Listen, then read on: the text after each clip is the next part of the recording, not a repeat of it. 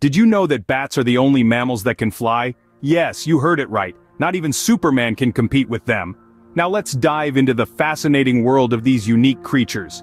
Bats are not just ordinary mammals. They're extraordinary. They belong to the order Chiroptera, which means hand wing in Greek. Pretty cool, huh? There are over a whopping 1,300 species of bats worldwide, and they come in all shapes and sizes, from the tiny bumblebee bat that's no bigger than your thumb, to the giant flying fox with a wingspan as wide as a human is tall. But regardless of their size, all bats share one common trait: their incredible ability to fly. Unlike birds, bats don't just flap their wings, they perform a complex series of movements that's more like swimming through the air. So next time when you think of flying mammals, don't forget our little friends, the bats.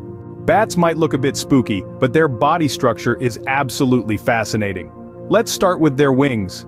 Unlike birds, bats don't have feathers. Their wings are actually made of a thin layer of skin stretched over long, slender finger bones. Imagine if you had skin between your fingers that stretched out every time you spread your hands wide.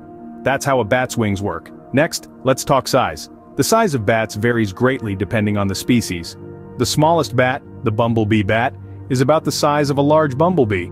On the other hand, the giant golden-crowned flying fox, the largest bat, has a wingspan that can reach up to 5 feet. Now bats may not have feathers, but they do have fur. Their fur helps them to keep warm in cooler climates. It's like wearing a cozy sweater all the time.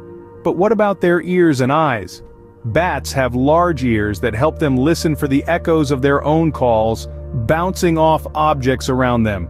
This is known as echolocation, and it's how bats navigate in the dark.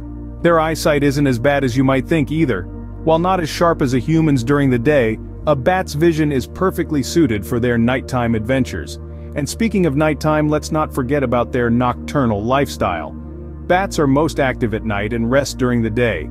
They have a special adaptation in their ankles that allows them to hang upside down without exerting any effort. It's like their own built-in hammock. Lastly, bats have sharp teeth. This might seem scary, but these teeth are perfect for their diet, which can include everything from insects to fruit. So, from their winged hands to their hanging feet, bats are perfectly designed for their life in the dark. Their unique body structure not only allows them to fly, but also to navigate and hunt in the pitch black of night.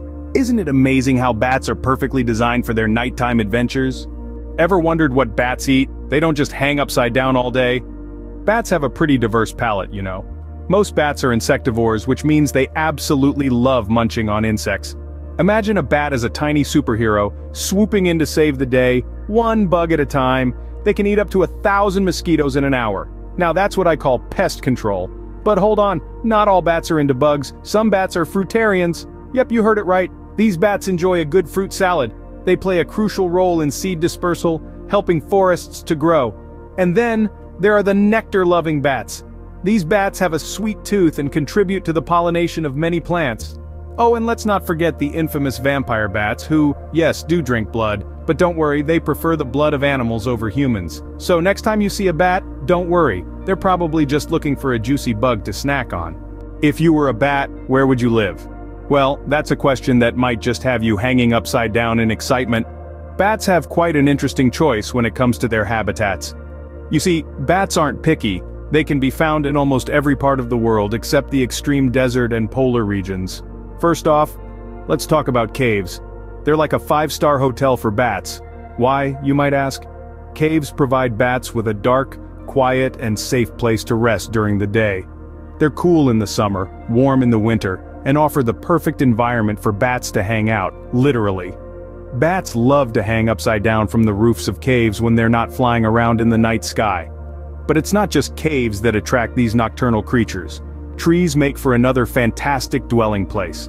In the hollows of trees or under loose bark, bats find a cozy and secure home. Some bats even prefer the comfort of foliage, creating tents by biting leaves to cause them to droop down.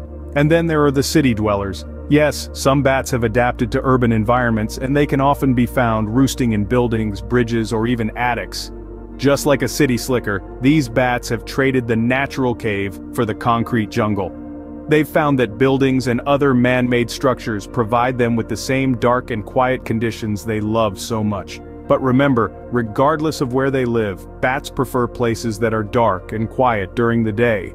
This is because bats are nocturnal, which means they're most active at night. During the day they rest and sleep, often in large groups.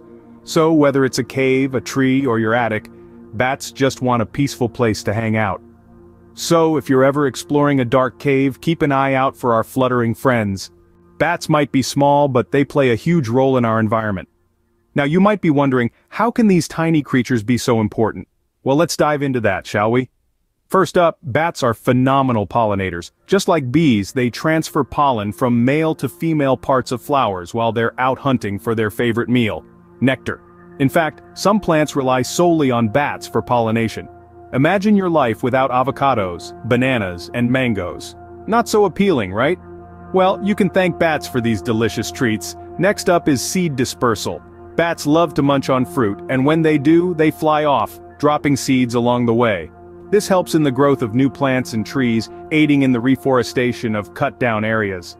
So if you're a big fan of lush green forests, bats are your little winged heroes. But the heroic deeds of bats don't stop there. They're also champions of pest control. A single bat can eat up to 1,000 insects in just 1 hour. That's like having a small, flying, bug-zapping machine in your backyard. And less pesky bugs mean fewer pests damaging our crops and gardens. So those who love gardening, bats are your best friends. Moreover, by gobbling up these insects, bats also reduce the need for chemical pesticides. This not only saves us money but also protects our wildlife and our health from harmful chemicals. So in a way, bats are also our tiny environmental guardians. Isn't it incredible how such small creatures can have such a big impact on our world? They help our forests to grow, they keep our crops safe, and they play a crucial role in ensuring that we have some of our favorite fruits to eat. So let's give a big thank you to our bat friends for keeping our environment healthy. Remember, every creature, no matter how small, has a unique and important role in our ecosystem. And bats, well, they're simply our tiny heroes. Think you're a bat expert now? Let's put your knowledge to the test. Let's begin with our first question. Can you remember what makes bats unique among mammals? Is it their ability to sing, their love for daylight, or the fact that they can fly? That's right. Bats are the only mammals that can sustain flight. They don't just glide like flying squirrels, they actually fly. Question number 2. We talked about bats' diets earlier. So what do you think most bats eat? Is it insects, fruit, or cheese? If you said insects, then you're correct. While some bats do enjoy a ripe piece of fruit, the majority of bat species prefer to snack on insects. So no, bats don't generally nibble on cheese, despite what some cartoons might have you believe. Now on to question 3. Where do bats typically live? Is it in caves on top of trees or in nests like birds? If you said caves, then give yourself a pat on the back. Bats love to hang upside down in dark and quiet caves, though some can also be found in old buildings and tree hollows. Let's move on to question 4. Bats have a special ability that helps them navigate in the dark. What's this ability called? Is it night vision, echolocation, or thermal sensing? If you said echolocation, you're absolutely right. Bats emit sounds that bounce off objects in their environment, helping them to see in the dark. And finally, our last question. What important role do bats play in the environment? Do they help pollinate plants, control insect populations, or both? If you said both, then you are spot on. Bats are crucial pollinators in many ecosystems, and by eating insects, they also help to control pest populations. Well done, everyone! You're now officially bat experts.